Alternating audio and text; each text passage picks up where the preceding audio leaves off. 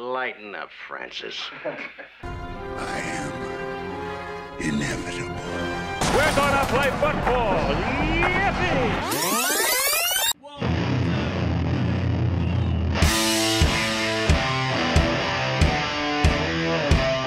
You're listening to The Review on the OSG Podcasting Network.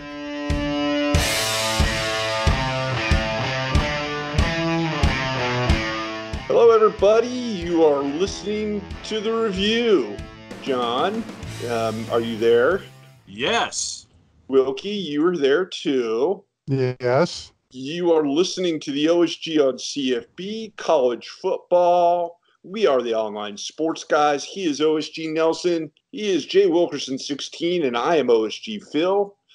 We make up most of the online sports guys. Not all of us, but most of us. And we're the guys who show up every week talking about the latest and greatest in college football, news, notes, nuggets, and things left unsaid. Really, there's not too much going on in college football right now, but then again, there's not really too much going on in the world. Guys, all of a sudden here within the last week or so, with everything being shut down and things being backed up, shut down further and further out, there's some discussion now that could college football be next on that list of sports that say we're going to have to postpone the 2020 season? Wilkie, go for it, because shaking my head doesn't necessarily translate to the audio version of the show. Which way were you shaking your head? Left and right. I was doing the windshield wiper routine. Okay, all right. We wanted to get a good visual for our audio partners out there. Thank you. I think it's way, way, way, way too early to have that kind of projection for the college football season. We're in March. Fall camp doesn't get until the top of April, the top of August. I just think it's way too early to make such dire predictions when right now people are gravitating to some positive news, some sense of normalcy. And it just hasn't been there. And now you hear Kurt Herbstreit say something to the effect that he doesn't feel there's going to be a college football season at all. And when you read some of the coaches and some of the ADs and some of the contingency plans that we're hearing right, I'm not sure if that's the way to go now. With a sport and a ritual, especially for us here in the Deep South, that it's ingrained in our culture. I'm not sure if that's a good positive message you want to give out to people who are hurting right now or needing some kind of. But John, is it realistic for them to at least have the conversation, put some contingency plans in place in case it ends up coming to that? Nothing wrong with a contingency plan, but I still think that, to Wilkie's point, you're too far away from it. Here's the context of the conversation with Kirk Herbstreit. Came in from what Mac Brown had said earlier this week. Quote, "There's a fear of, would we have a season? Would we have a partial season? What does a partial season mean? There's a great concern because of the remedy that comes in with football. The biggest problem is you're not sure when it ends, and we can't get those answers at this point." And then Kirk Herbstreit does a radio interview back on Thursday night, and he says, "I'll be shocked if we have NFL football this fall. If we have college football, I'll be so surprised if that happens." And this is the translation of the transcription of the quote from TMZ. "Just because, from what I understand, people that I listen to, you're 12 to 18 months from a vaccine. I don't know how you let these guys go into locker rooms, let stadiums be filled up, how you can play ball.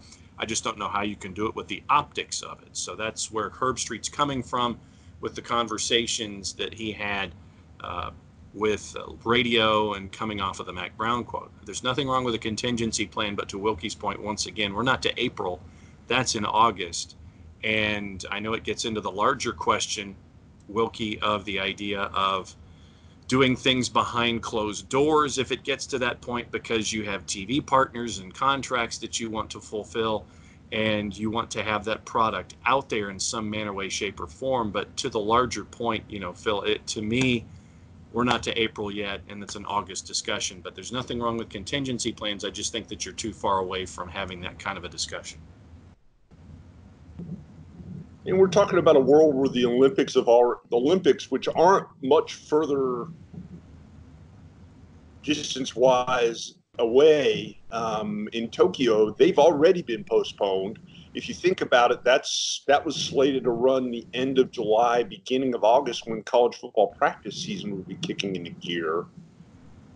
And it's not, to me at least, unrealistic to say, if I'm an athletic director or even a coach, that I start at least having the discussion about what I do if either A, my fall practice starts becoming interrupted, or B, I have to delay or postpone a season and lose a season, because that's a realistic possibility. And to stick your head in the sand and say, well, it's not going to happen. It's not going to happen. That's so far away from now.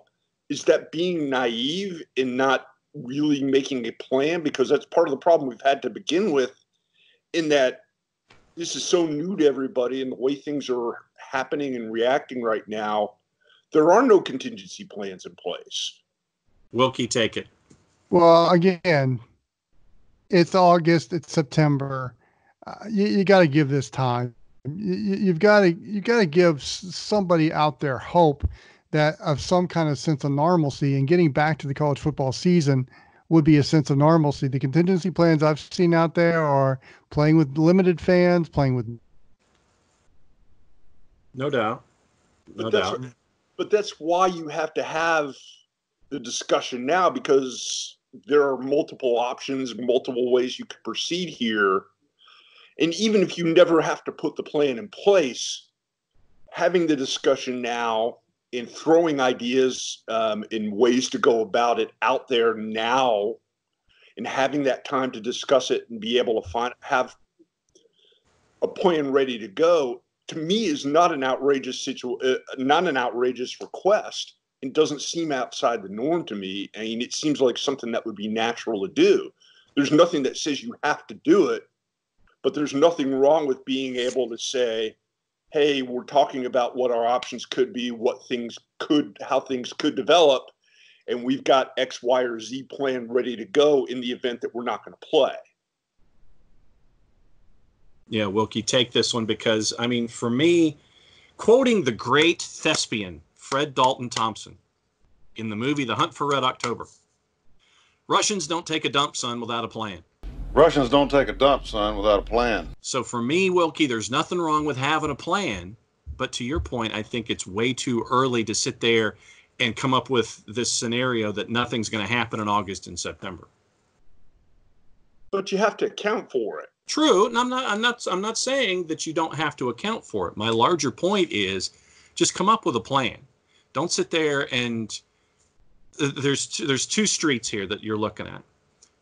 Come up with a plan, make sure the plan's implemented if it needs to be. Just make sure you've got one. I'm cool with that.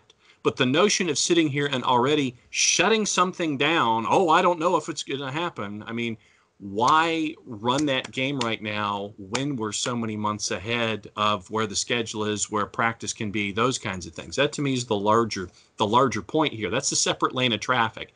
Deal with one lane of traffic at a time.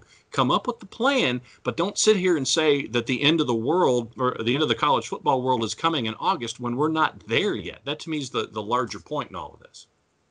Okay, well, I'll throw that one back at you and say, we don't know what's going to happen. No.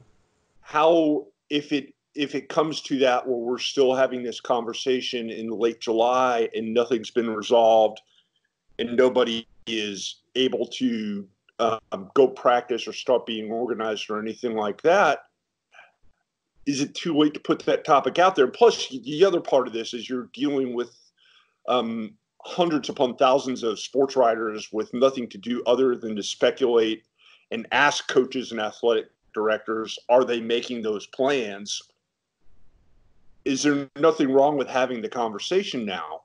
Because you got to come up with a viable option. And if you've got viable options, what are those viable options? Well, and that's the larger point, and I think that's a part of the grander plan. But like I said, I'm dealing with it as two separate lanes of traffic. Fine to have a plan, fine to say we're coming up with a contingency plan, whatever that is. But at the same time, don't sit here in late March and have this, idea of, oh no, we may not have college football now, because I still think that you're too far away from saying no, but at the same time have a plan. I'm not saying that one is mutually exclusive of the other. I'm saying do both. I'm fine with it, but don't sit here and talk about it right now because you're too far away. Yes, we're coming up with a plan if this doesn't happen. But if you're going to sit here and say right now, oh, I don't know if it's going to happen, I don't think it's going to happen, where's your empirical evidence? What are you basing this on other than talking to whomever you're talking to? That's my point. But that's the exact question that everybody's being asked right now. That's what the athletic directors and coaches are being asked. Do you have a plan in place? Are you thinking about contingencies or options or way to proceed from here? So it's kind of hard to avoid the question at this point. Ask the question and sit there and say, yeah, we're coming up with a plan. But don't sit here and say, but you're not going to sit here and say, we're not going to have college football. I mean, that's the thing that Herb Street is leaning toward right now. I'm saying that have the plan, come up with the plan, come up with contingencies, but don't sit here and say right now that I'm not thinking we're going to have college football. No, like I said, I'm looking at it as two separate things. No, but that's Kirk Herbstreit saying that. If you ask the coaches and you look at the interviews that we've seen over the past week or so with said coaches, none of them are saying that they're not thinking about it or considering potential options, but they're not saying, oh, it's definitely going to happen. That's my point. But you have someone like Kirk Herbstreit who's already sitting there and leaning in that direction. Wilkie, I've been yelling at Phil for the last 7 minutes. Sorry, I missed it. And I'm telling him he's contradicting what he's saying because he's saying what I'm saying is right, but he's saying that it's too early for me to say that or for the coaches or for anybody else to say it, even though it's something they should be doing.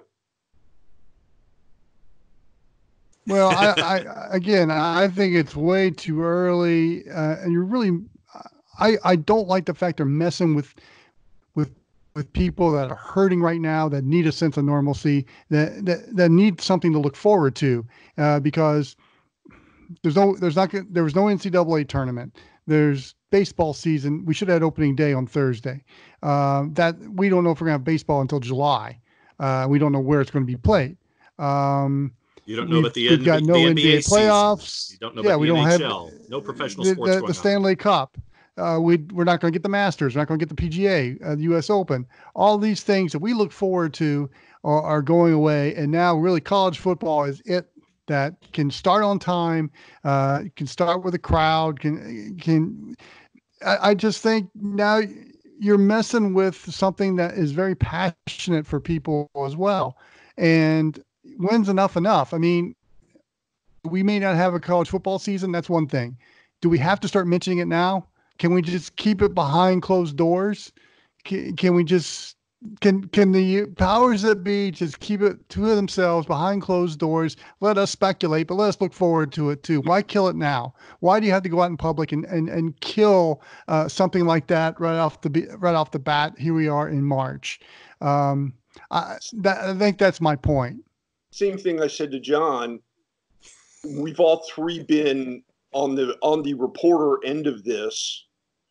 And since there's nothing really to report on other than an occasional transfer portal or recruiting news or note, when a reporter comes, and quite a few reporters are coming and asking athletic directors and coaches about making a plan, what do you answer? Do you say, no, we're not doing it? No, but I would sit there and say that there's a place and a time for. But they're answering honestly. Answer honestly and sit here and say, we're coming up with a plan just in case. That's what it's like. That's what I'm saying. That's what I'm saying. Just in case. But then when you have someone like Kirk Herbstreit come out and say, I don't know. He's not a coach and he's not an athletic director. He has nobody to be beholden to other than ESPN. And this segment of the show, apparently. I mean, as an athletic director. No, I feel you. I feel you, John. I feel you in that. I mean, come on. Do you really need that many eyeballs on your mid-afternoon cable show or whatever to make bold statements like that? I mean, come on. People are hurting right now. They need some kind of normalcy, something to look forward to. Right now, college football's it, and you've got these analysts and who make money just basically analyzing college football and being the face of something, and now you want to throw a wet blanket on somebody that just lost their job at a third shift factory who lives for college. But if you are, do we really need to do this? Can't we just stay behind closed doors? All these great events, sports is flatlined right now, and yeah, it needs to be flatlined a little bit right now. But come on, there's going to be a point where we're back into. We got to get back into some kind of normalcy. I can tell, John, it's ticked you off too. But I keep saying the same thing over and over again. As if you're an athletic director overseeing an 8-digit, keep it behind closed doors. Don't bring it out into the public, Phil. But what do you say when you are asked by 10 reporters all calling to say, have you been discussing your options? Thinking about things that you could do here in the future, the potential exists you may not have college football. What would you do? One soundbite, 15 seconds. Yes, we are. We're thinking about it. I'm talking to fellow administrators in our conference. We're formulating a plan. We'll get there when we get there. But you're telling me that they shouldn't be saying that, but then you're saying they should. No, what I'm saying is come up with a plan, address it in that one soundbite, but don't sit there and... They're not belaboring it. But Kirk Herbstreit is, by going to this absolute negative and talking about something like this. Clay Travis, the same thing, going to the absolute negative scenario and all of this when we're not there yet. But But they did that on Twitter, which is what people do on Twitter. And that's another point entirely. I'm talking about the real world. Twitter is not the real world, despite what news organizations sometimes tell you. People say stuff on Twitter that has no connection to real life whatsoever at times. Yeah? Yeah. Oh, God. They have a tendency to say things that on the Twitter that aren't attached to real life. No. It's the same thing. The point that I keep trying to make over and over again, if I run a business, if I run a Home Depot or a Coca-Cola or somebody like that, I'm derelict in my duty if I don't sit there and come up with a contingency plan in the event that things X, Y, or Z happens. 100% agree. And you may not have to admit it publicly if you're a publicly traded company that you're doing it. You can just say it to your shareholders, and word may or may not get out. But if you're an athletic director and Andy Staples from The Athletic or Dennis Dodd from CBS Sports come up to you and say, hey, have you guys discussed your options, how you're going to proceed from here? You have to answer. You're obligated to answer. Not saying they shouldn't answer, and I feel like I'm talking in double negatives. Go for it, Wilkie. I don't think you do have an obligation. I don't think you have an obligation to answer. Just no comment or just come up with a standard stock answer. But I don't believe that you have. They don't have the obligation. I mean, we're in different times right now. Reporters are going to have to understand that. But I've been out of the game for a little while, so there you go. I mean, I just think we're in special times right now, and yeah, I'm really ticked off about how that has been handled. I can feel passion with you too, John. I mean, yeah, I mean, why come out just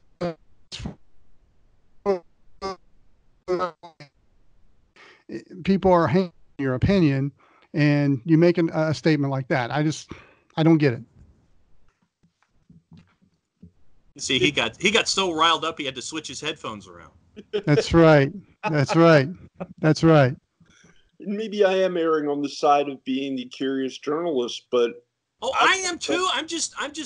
I'm looking at it from the journalistic point of view, and at the same time knowing in the landscape what A, we're going to be getting as a soundbite, and B, what probably we should be getting as soundbites these days. I'm all for transparency. I'm all for honesty. At the same time, I know that what you can do, and the three of us know this, that what you can do is you can trample out a fire with a simple 20-second soundbite. And that's what I think these athletic administrators can do in this particular situation. Yes, we've heard what Coach Mack Brown and what Kirk Herbstreit have been saying about the particular landscape in the 2020 college football season. We are formulating a plan, and we're developing it as we go in this ever-changing atmosphere. That should be the soundbite or something close to it. And I keep repeating myself, but that's excuse me, that's where I'm at. Mm-hmm. That's what I want to know.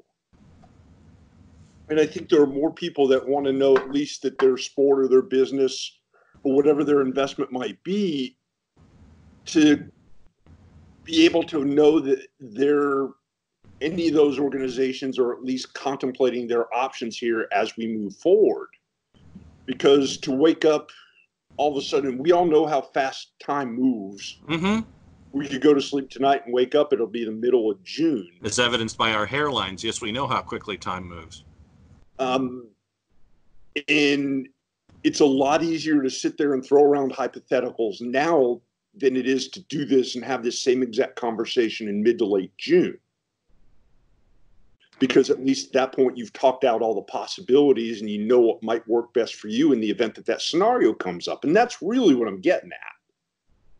I see zero issue with having conversations the second that the pandemic started, because you have to think 6, 8, 10 months down the line if you're a big business. Yes, I understand those discussions.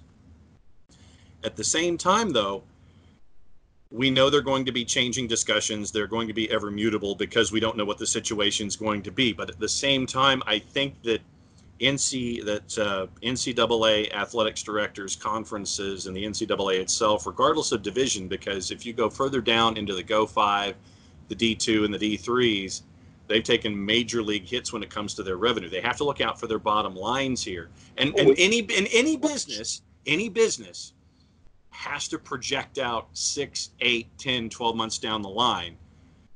So I understand that notion, and you can go ahead and interrupt me. I know that you're waving frantically like a third base coach. Treat it like a big business, because that's what you are, and just sit there and look. I'm satisfied with sitting there saying, look, we're working on a plan. The plan can change. Boom, done. No, you don't have to drop any kind of doomsday scenarios like Kirk Herbstreit's doing. Just tell me you got a plan. Fine, great. Conversation's over. Simplest answer so far that I've seen from Kyle Whittingham of Utah when he was asked about it by The Athletic. I think that there's absolutely a possibility, as much as I hate to say it. That's your quote.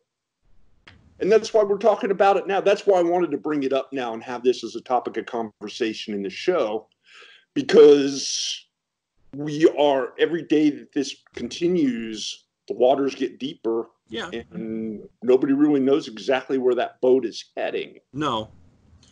But and so many things that have kind of branched off in terms of how this is all playing out right now that have impacted college basketball, baseball, golf, tennis. Yeah. At every level, college students can't even go on campus right now. No. Most of them, in most states, the campuses are closed. Yep. They're doing distance learning. And one of the things I want to talk about here after we have the break is how the NCAA is handling it, because they're not even really sure how to proceed at this point in time. And it's created confusion amongst the schools in terms of how they deal with the athletes that they still have to interact with, be it remotely, be it by text, phone call, Skype call, Zoom call, or any other social media form. And when we come back here in a little over a minute, guys, I want to talk about that. And I want to talk about how the NCAA is applying their rules to the current world we live in as athletes want to do things to help their communities, particularly a case that happened recently with Clemson quarterback Trevor Lawrence. That and more when we pick up the review, the conversation in the review, coming up in just a little over a minute. We know that every driver is different, and a one-size policy does not fit all. That's why Country Financial offers a variety of discounts, so you get the coverage you need and the savings you deserve. From good driver to good student, multi-policy to multi-car, we've got a discount to suit every driver. Call Jason Wright at 678-568-6871 today to see what you could save. On Facebook at Jason Wright Agency, or by phone at 678-568-6871. Discounts vary by state. Policies issued by Country Mutual Insurance Company, Country Preferred Insurance Company, or Country Casualty Insurance Company, Bloomington, Illinois. If you've been hurt in a car wreck, contact my friend Steve Apolinski of Apolinski & Associates. He's been representing individuals for over 30 years throughout Georgia and Alabama. Email him at steve@aa-legal.com or call him 24/7 at 404-377-9191. The initial consultation is free. I want to be good. Good. Good. Very good.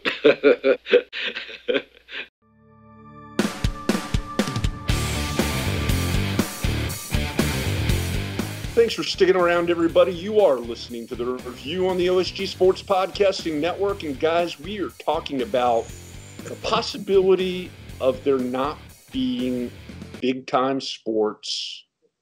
Not today, not tomorrow, not next week, but we're talking about a couple of months out. One of the things we were talking about off camera before we got started here in the block is there's a lot of money at stake when it comes to college football play in their games. And it's not just college football, but the college football also doesn't have the flexibility of, say, an NBA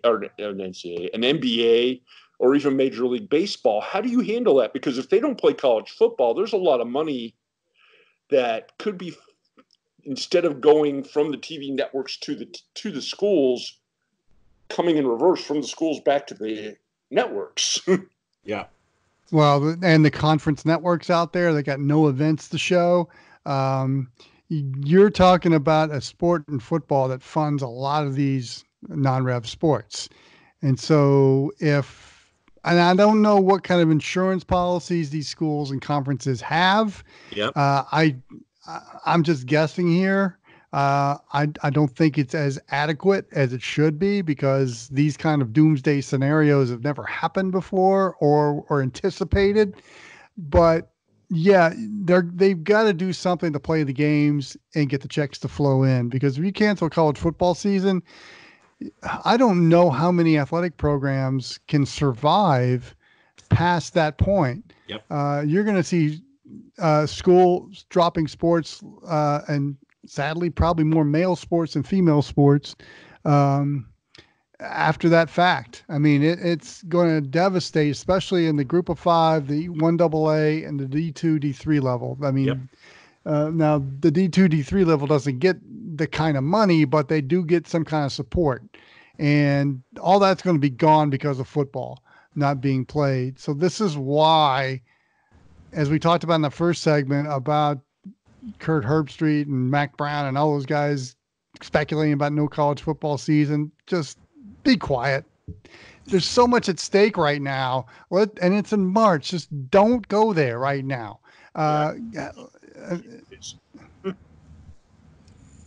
And looking at the numbers that because of March Madness, the NCAA has had to tap into their emergency fund to the tune of $50 million. And I think it's a $270 million payout now to schools, and you're looking at in D1, D2, and D3, you're looking at the very least at a 50, if not 60% decrease in revenue distribution to the schools. And to Wilkie's point, you have these institutions in FCS and D2 and D3 and the NAIA that are profoundly reliant on those funds. And to see the NCAA come to this point of the road financially, this is another part of that equation going forward. John, it just popped in my head. I'm thinking about the city of Omaha, Nebraska right now, which tons of their revenue comes from the College World Series. There's not going to be one this year. And so for a week, was it 2.5 weeks? Yeah. Those hotel rooms are going to go empty. Those restaurants are going to be half full or a third full. All that was it late July when the college baseball world embarks onto Omaha, Nebraska. They're not coming this year. And so that city is going to have a huge budget shortfall because of the tourism that won't be coming. Mm-hmm. And you're talking about how many, 14, 15 dates at TD Ameritrade that is packed.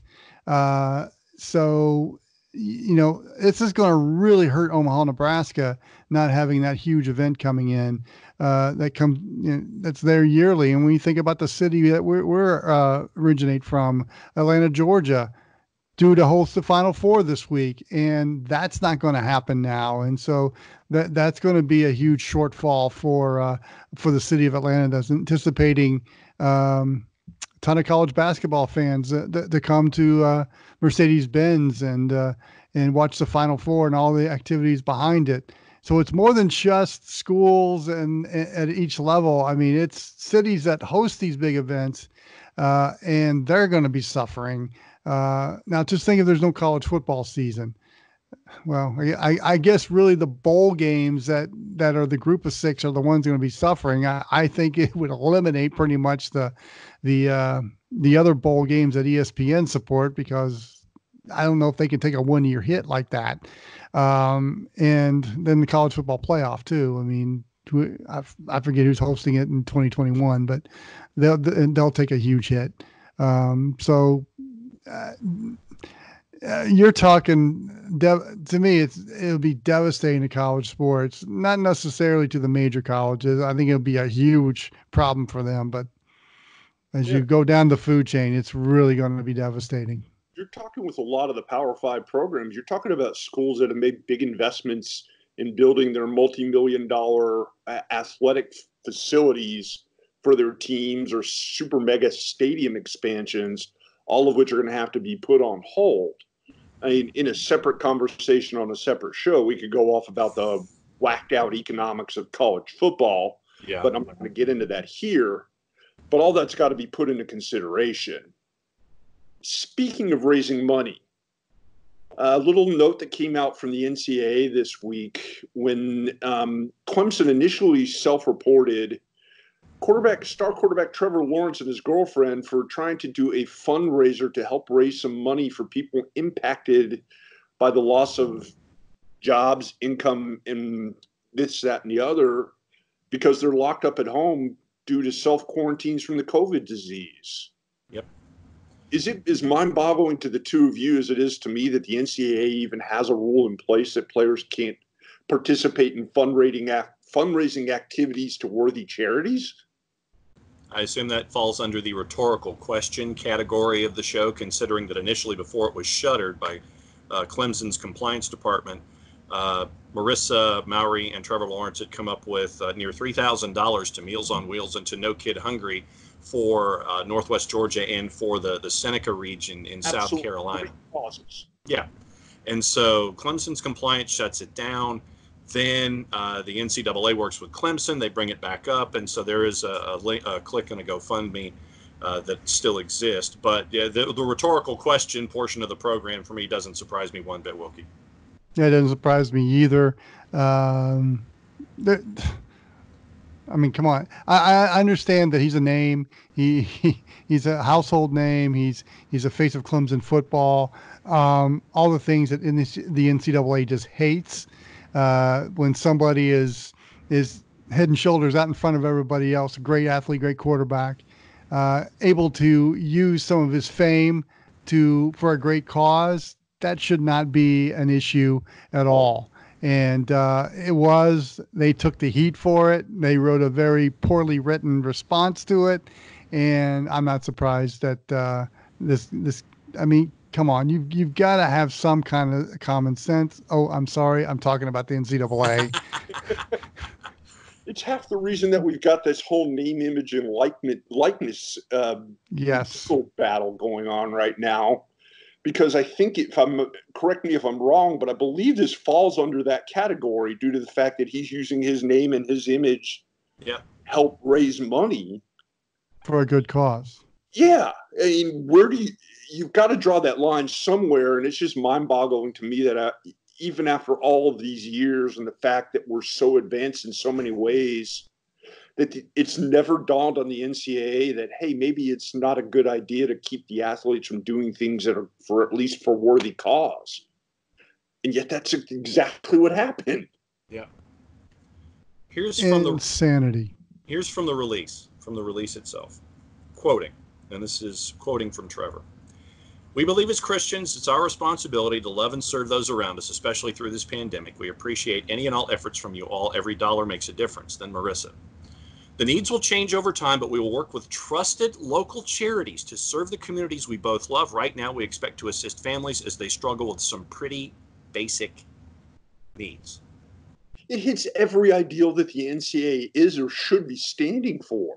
But we're going to yell at our quarterback, and the university is going to shut it down before the university and the NCAA bring it back online.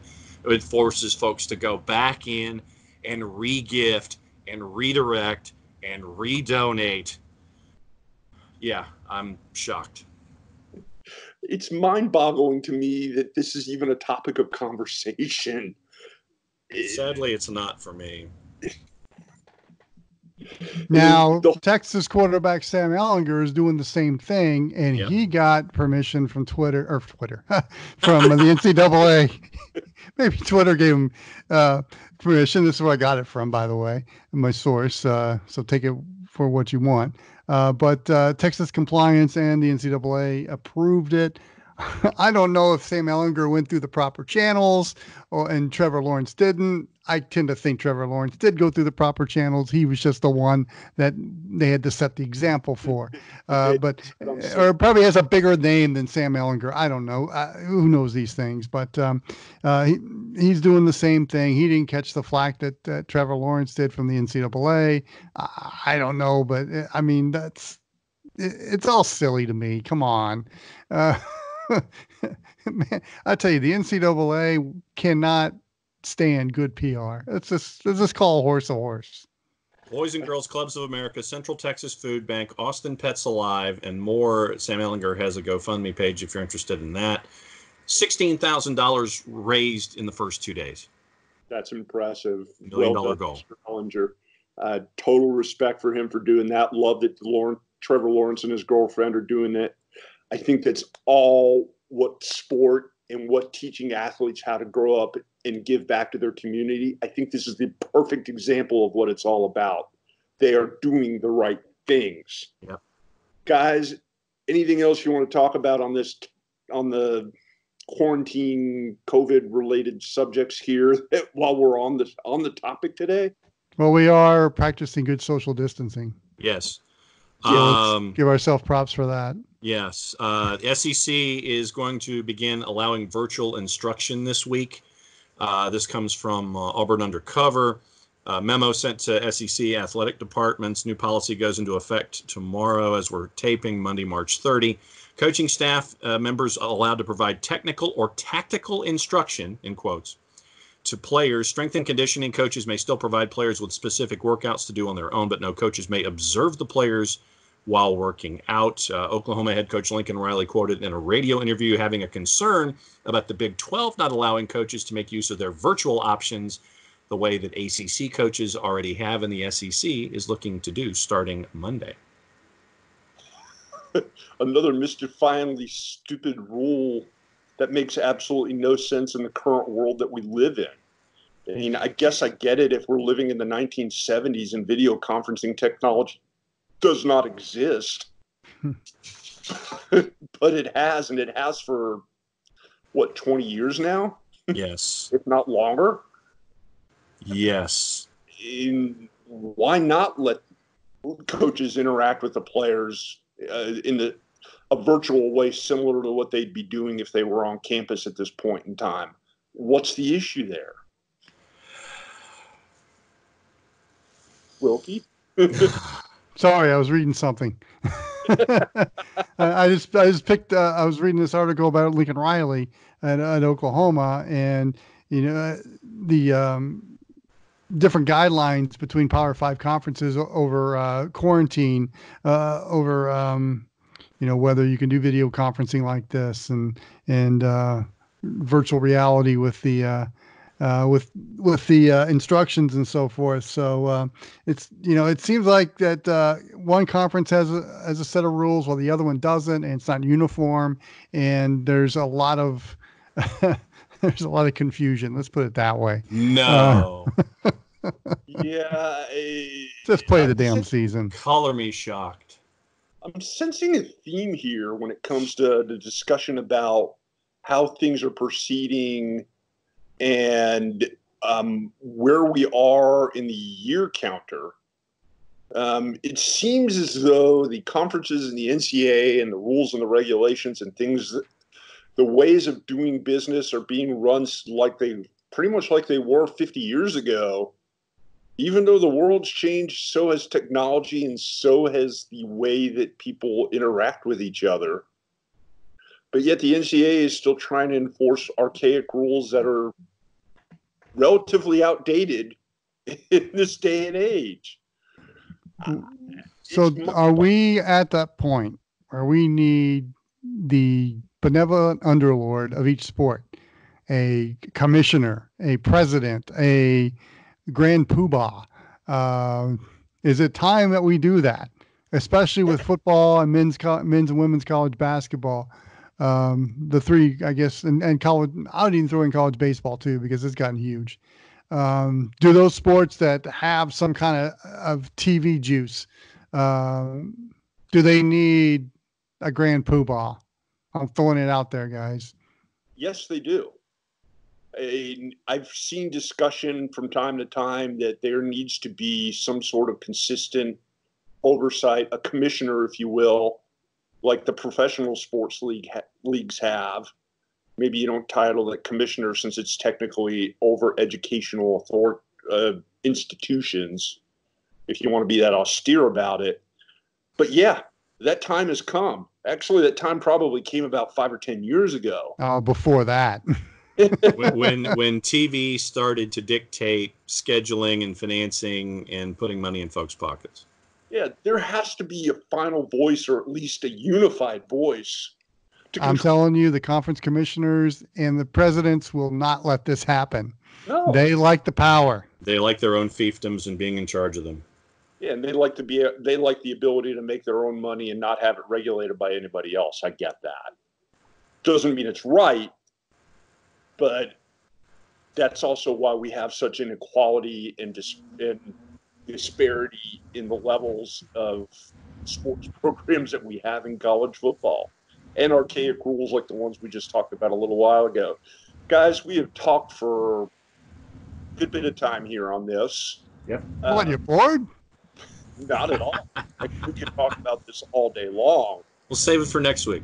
When are we going to start talking about games, players, and we're not? I guess spring football's out of the question now, and we've got a lot of time between now and August. Are we going to get a talking season this year? Oh yeah, I'm sure it'll be shoehorned in there for the sake of television. Trust me. Yeah, they got to give them their preseason opportunities. But I mean, we've got things we can talk about as we go, and hopefully, folks, you'll be able to contribute to this conversation and tell us what you think. I mean, we've got plenty of conferences. We can look at where they were last year. We can look at where teams were last year and where they are going forward. We've got the time to look into it. And then we've got single topic issues like this and then what we talked about last week that come up as well. So, I mean, the format's open. We're definitely open to suggestion, thoughts, recommendations, and or ideas. If there's a topic relating to college football that you think we should be talking about or something that you think that might be interesting, let us know. You can find us at OSG Sports, both on Facebook and Twitter. You can subscribe to our YouTube channel. YouTube. Yeah, I ran that word together for some reason. Also at OSG Sports. You can find him at jwilkerson16. You can find Brother Nelson here at OSG Nelson. And you can find me at OSG Phil. We got plenty of time on our hands here. So reach out. Let us know what you think. Guys, anything before I wrap it up? I'm gonna get a refill on my liquid, considering how much talking we did this week, and we're gonna need to refuel and regroup because it was. Let's just say the word. I think the word of the week was spirited. Any last words, Brother Wilkie? No, I agree with John. It was a very spirited discussion this week, and looking forward to much more next week. That's right. Coming up next week when we return with a new episode of The Review. We are the OSG Sports team, the online sports guys. You can find us at theonlinesportsguys.com and make sure you download the phone apps. It is free. That phone app can be found on the Apple Store, and it can be found in Google Play. Until then, for Brother Wilkie and for Brother John, I am Brother Phil. We are the OSG Sports team, signing off for another week. You have been listening to an episode of The Review on the OSG Sports Podcasting Network.